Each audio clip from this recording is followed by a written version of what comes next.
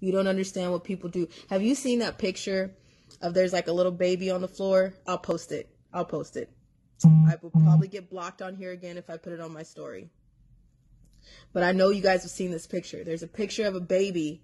They got a picture of a bunch of kids tied to a wall. That's actually an auction. They're tied to a wall and they're hanging on the wall. That's another form of an auction. Some auctions are very pretty. Some you get to stand. Some you got to be naked. I had some really weird auctions. Some you're tied to a wall like produce or like retail. And basically like you're picking a t-shirt or you're picking clothes. Buyers come through wherever you're at, wherever they put you. And they literally like, okay, there's a white kid, there's a black kid, there's an Indian kid, there's a girl, there's a guy. They check how big your dick is. They check how much space your vagina has. They check your teeth. They check your anal cavity. They check everything. They have a taste. They walk into a room and they have basically like how you have, if you walk into a car lot and you're like, can I turn on the car? Can I sit in the car? Can I open the door? Can I sit in the seat? That's literally what's going on in an auction. For children, for 6-year-olds, for 7-year-olds. They walk into an auction and they will say like, I will buy for a test sample of 2 fingers. I will buy for a test sample of a full hand. And they literally get to walk up to a 6-year-old and shove their hand up their cooch. That is what we're talking about. You have people, there's a picture of a baby, like maybe 5-6 years old. It's a little baby boy, and he has like a leash around his neck, and they're walking him around, and he's butt naked, and he's on the floor. Okay, I know everybody has seen this picture before. The thing with that's also a test. Somebody will shit on the floor, somebody will piss on the floor, a guy will come on the floor, a female will masturbate and squirt on the floor, and they will bring in a child to walk through that, to play in it, to lay in it, to put on their body, to lick it, to see if they can walk around and act like a dog, to lick their shoe, to see how well their gag reflexes are. It's a gag reflex check. So if they come in and they're feeling horny and somebody starts jacking off on the floor and they bring in a child, they're going to check for that child's gag reflex by putting them in the middle of that and seeing if they throw up.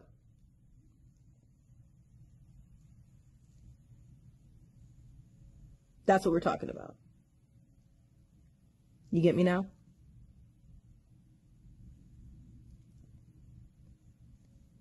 But you have attorneys that are going to be working right now trying to get Ghislaine off on technicalities. So keep all that shit in mind.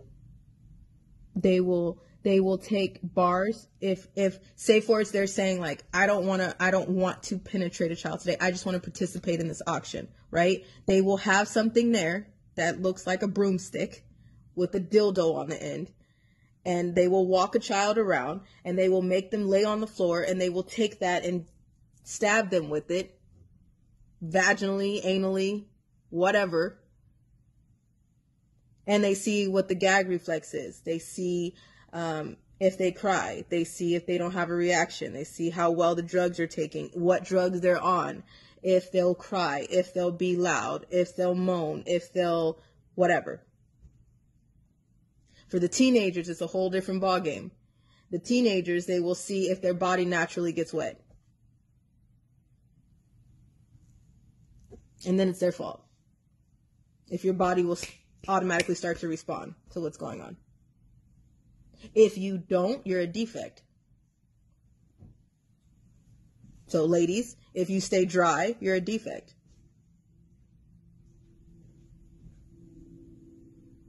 Then they really mess you up. Then that goes into bondage and torture fetishes.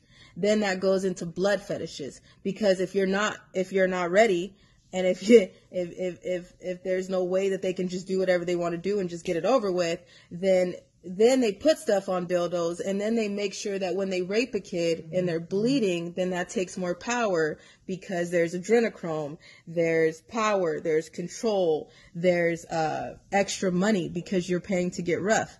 There's so much shit that you guys are not realizing that what this life is. These are children. And after the auction, sometimes they don't even buy the kid, they just messed up. It's just a sample.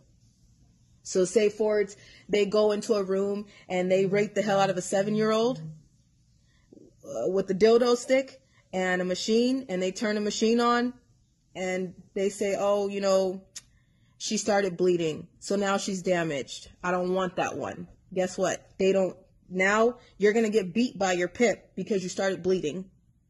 You're going to get beat because you fucked up. And at first they were sampling you like they were going to buy you, and now they're not going to buy you.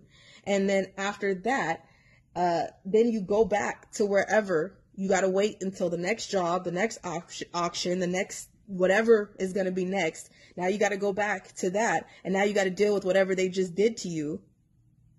So if you're bleeding, if they spit on you, if they used bottles, if they used alcohol, if they used something else that made you sick, now you got to go. There's no shower. There is no, I'm going to go pee. There is no, I'm just going to go wipe off. No, it don't work that way. You go back to wherever they were holding you. You sit there and you pray to God that you don't die. You don't get a disease. You don't get sick. You don't have an issue where you need help. You just got to do it. And if you die, they snap your neck if they have to, or they just go bury you somewhere and it's over.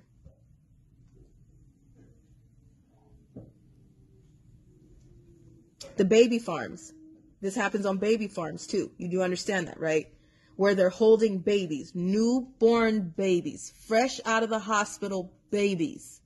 There are people who have fetishes on hearing a baby's ribs crack as they have sex with them.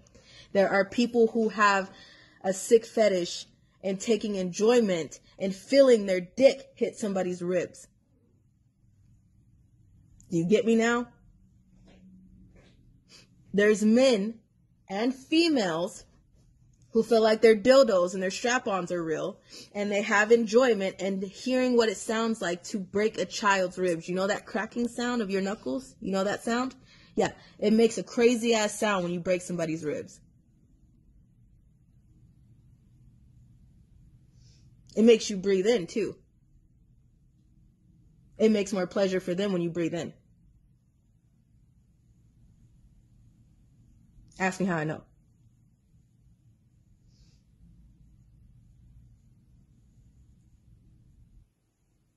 These are babies. There's baby farms. The hospital sells babies to these baby farms. They put them in the little beds that you see when you go visit the baby right after they're born and you're like, oh my God, it's a girl. No, they go put them in these little things, and then people go down there and poke at them. People go down there and stick their fingers in them. People go down there and open their diapers and lick them. You remember that picture of the Pope sucking on a baby's dick? Do you remember that? You think that was a joke? You remember the rabbi? And the baby is screaming its head off? You think that's only what they do?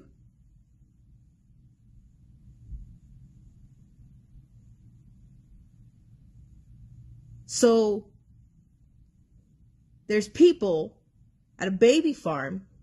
There's nobody holding the baby and, oh my gosh, it's crying and I'm just going to dress it and feed it and clothe it and give it a bath. No, they're experimenting and they're poking at them. And they're seeing which babies can take sexual trauma. That's what baby farms are. So you imagine looking at a newborn baby and then being in a room over and hearing it scream its head off when somebody's cracking its ribs. This is the war we're in. The fact that Ghislaine even has anybody willing to represent her is absurd and ridiculous. Eyes need to be looking on the attorneys. job or no job, would you do that morally? There's no justification for that. And some people are like, and especially this whole situation with, you know, this whole fuckhead Stephen Kelly. I had to kill someone to get out. I had to do what I had to do to get out. What would you do if you heard somebody in the next room over telling somebody else that, you know, when I go in this room, I'm going to have sex with them. And then after that, if they cry or if they fight me, I'm just going to slit their throat or break their neck. What would you do? If you're sitting behind that door and you're listening to that, what are you going to do? Because you know my attitude changed when I would hear somebody talk about me like that. I can't tell you how many times my pimp told me, you either get on that stage and do what I tell you to do, or I'll make sure that while they cut open your body, they'll use every open slot as a puppet. I'm like, got it. Machines? Anyone? Machines? On that note, well, when you put it like that, I'll get my ass on the stage.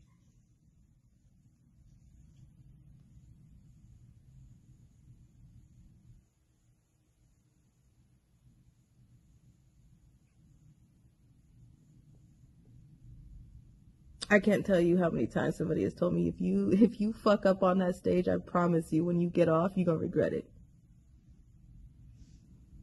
Like, all right, tell me what you want me to do. Because I can't fight you. I'm not going to win this fight. I've had 5 or 6 dudes, big ass dudes, on me, holding me down, and I was still bucking some of them off.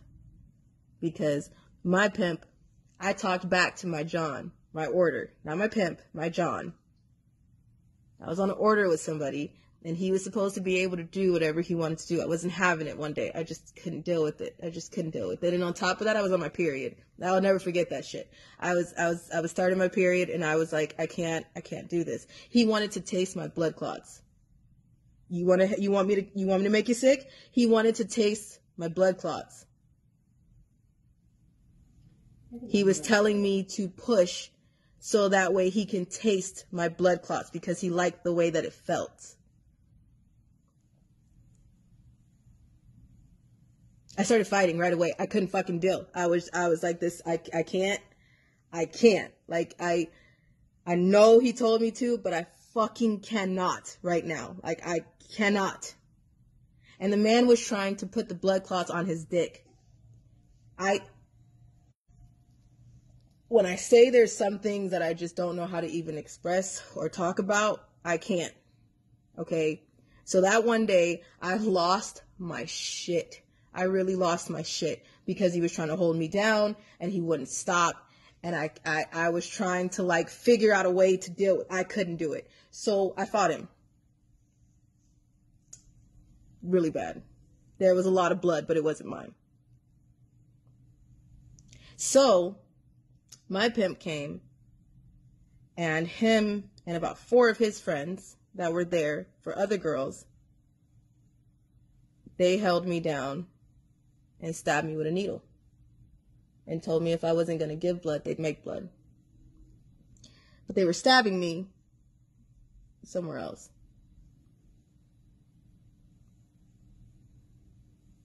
So I'm officially shaking. So we're done with this conversation. But yeah, sledding now. So it's fine. I just need you guys to understand.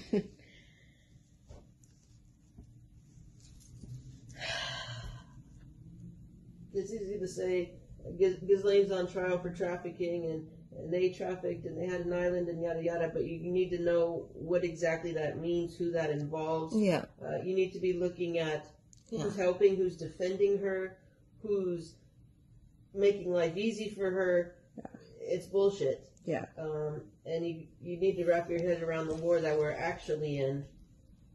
Yeah. And what they did. How many skeletons did they find in the water on that It's island? fine. Children. I'm not even upset. It's just, it's fine. What they did.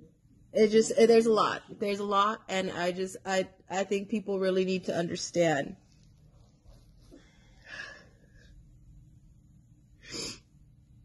I'm not even upset right now. I don't even know what the hell's wrong with my body. I'm shaking. It's fine.